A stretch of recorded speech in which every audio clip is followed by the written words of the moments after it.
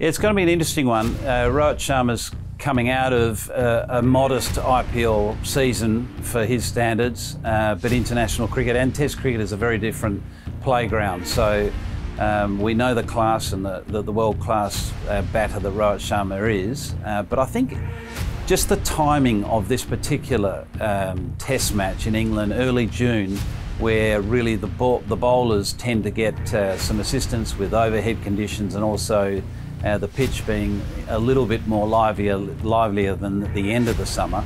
I'm sort of tipping the bowlers having the edge over the batters. So in this case, I think Starc's going to win the battle.